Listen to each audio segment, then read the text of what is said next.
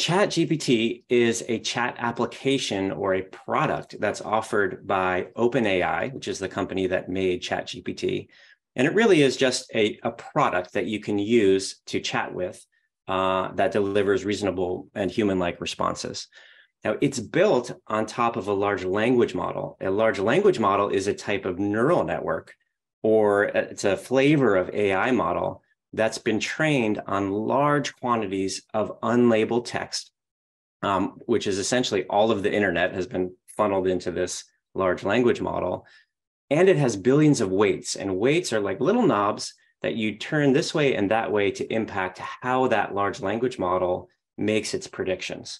And these have been in widespread use since about 2018, but OpenAI's ChatGPT large language model, the model that's powering ChatGPT, was the breakout success because it delivered more human-like responses than ever before. Generative AI is an umbrella term that refers to any of these models that produce novel outputs, and meaning that we haven't seen the output before. ChatGPT produces an output that hasn't been written anywhere before. Midjourney produces an output in image form that has an artwork that hasn't been seen before.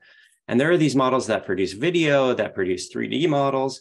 All of these are referred to as generative AI.